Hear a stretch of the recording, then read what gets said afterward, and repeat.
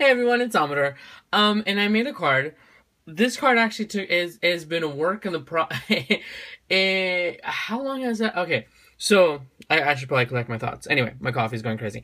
I have been wanting to make this card such a long time. I've made like one part and another part, and anyhow, if you guys have seen one of my previous hauls of the older Tilda stuff.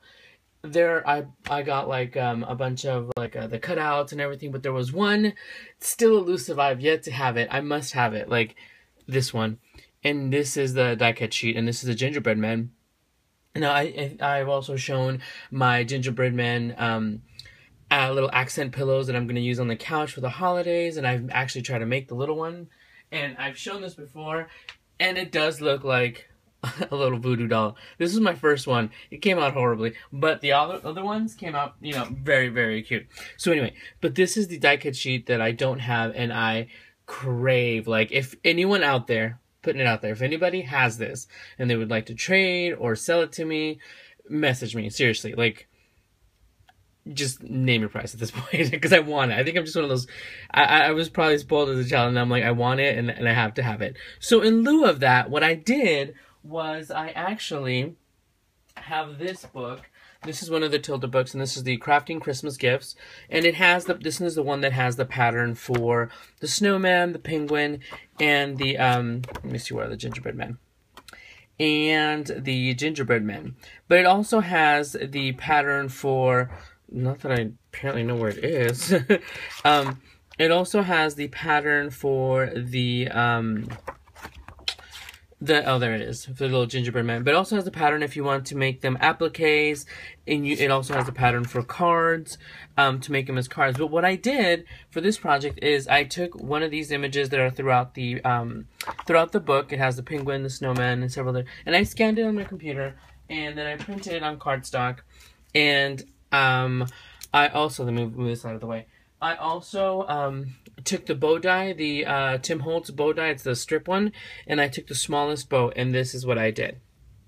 So I took this one, now this one I didn't actually round. What I did was I took the tool that I used, that you use to round the edges for flowers, and I used that around here to make it more dimensional on all the ones that I used. This one was an extra one that I made, and then I just took some glossy accents on the little candy buttons and on the eyeballs. The funny thing is, on the eyeballs I put too much on this one, and it looks kind of funny. But anyway, this is from the Country Red, from the Tilda Country Red paper stack right here. Just made the little bows, and you can still see the bow that it has on the image. I just made the bow the size that I needed to cover it. So anyhow, for this card I used my other Tilda papers. This is the Winter Memories, and I only bought one of these and the Christmas Play. And of course, you guys know I get my paper from artattacksupplies.com, which I'll leave the link in the description. But I messaged Tracy, I'm like, I need more. I need another one, so I can use one and hoard one of them. So I used, out of the country one, out of this one, what did I use? I used one of these little clothespins, the die cuts. I used, one of these, and I'll show you where I used that one. And I also used this paper, as you can see right here, because I had to cut out a doily. And I wanted to use it because I wanted it to be a doily. I was going to use white, but I wanted it to look like a snowflake, like a doily snowflake, and it was big enough. And I used my Magnolia Tilda doily die for that one. And that's the one where, it's this one right here. And it's half of a doily. What you do is you make it, you cut it on one side, then you flip the paper over, and then you cut the other side. I actually made a tutorial where I kind of figured it out. Hopefully it's the right way to do it, but on how I did it, and I'll put that link in the description as well.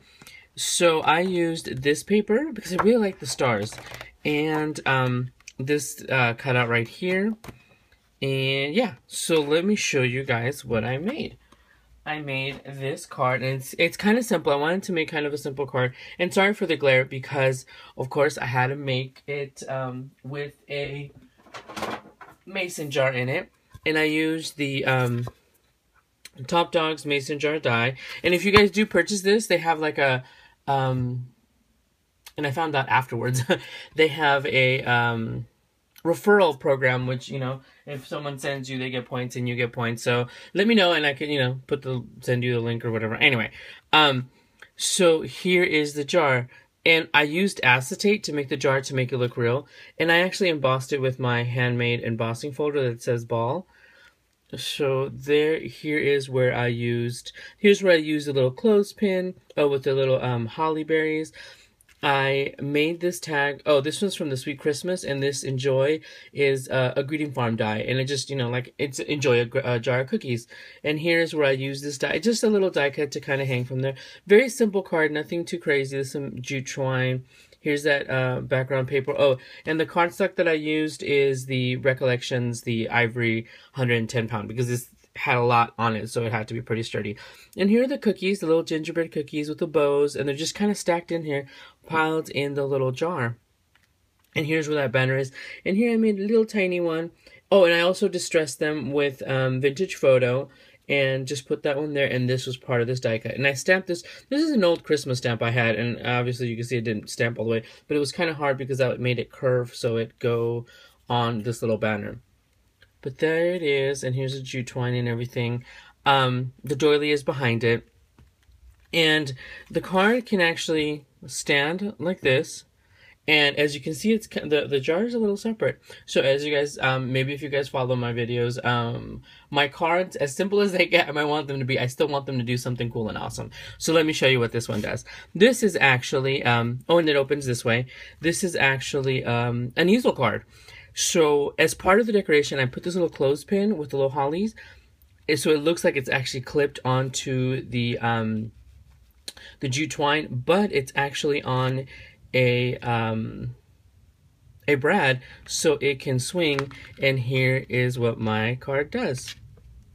It stands. Isn't that crazy?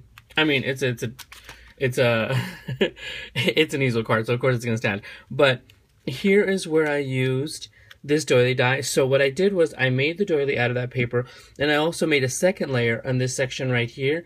So this is where the jar sits. And this is what it looks like. It stands. Oh, and I also used blue vellum in the jar, so it looks like one of the blue mason jars, which I totally love. So I'm actually going to take the phone off of the my clip so you can see. Hopefully I'm not making anybody dizzy. But there is and that's how it stands. And you can actually, since it's actually made out of acetate and the blue vellum, you can see right through it. Even when it's on the thing, you can see the stars through it. So it actually stands. Super cool, huh? Well, at least I think it's super cool. And this way, it doesn't necessarily have to be like Christmas. It doesn't necessarily have to be, it does say enjoy, and you know, it has like, it could be just for any kind of season, except for it does say Merry Christmas at the bottom, but you see the larger part of it. Now, the cool thing is, and let me set my phone back up here. The cool thing, or the cooler thing for me, is that, oh, and I actually, the part that makes it an easel card is also made out of acetate. And I glued that on with hot glue because you can't just use regular glue. So let me show you. The cool thing is, let me grab some tweezers because I don't want to put my fat fingers in it. This is technically, it could be a shaker card because because it's double layered from the front and the back, these cookies actually come out. Isn't that crazy? Oh, and let me show you on this one. This is where I took that tool and made it more of a beveled, a rounded edge, so it kind of gives it more dimension. And actually, all of these cookies can come out. So yeah, so hopefully you guys like it. Let me know what you guys think. And even if whoever receives this can actually take these out and use them on their projects, make the tags like the, let me pull my iPad again, like the tags that come in, because I actually do plan on making something like this, where it's the tag and the little gingerbread man for Christmas. So isn't that super cute? Well, I think it's super cute. But there it is. And like I said, the person can take the little gingerbread cookies out and use them, or put other stuff in there, and it'll even sit. Oh, let me take that off. It'll even sit, and of course it's stuck on the jute twine like that with just a few cookies. So yeah, Hope you guys like it. I think it's a little ingenious on my part. It took me a while because one day I made the jar and one day I made the cookies, and it was just kind of back and forth. And the funny thing is I found it under the other project that I was doing. I'm like, oh my goodness, I haven't put this thing together. And here it is. And the jar, I can say that, and you'll be able to see it, I used a full sheet of acetate. I took it and I scored it like just a hair between the actual cut of this die, and I folded it so it's actually threefold, and that's what it and this is a full-on jar, because see, you can actually stick your hand in there. So it actually wraps around the whole thing, and that's how I got it to actually encompass everything and be able to take out the cookies. They're my little gingerbread cookies. So yes, but yeah, that is, I sound like such a dork. That is my project. Let me know what you guys think, and I will talk to you guys soon. Bye, everyone.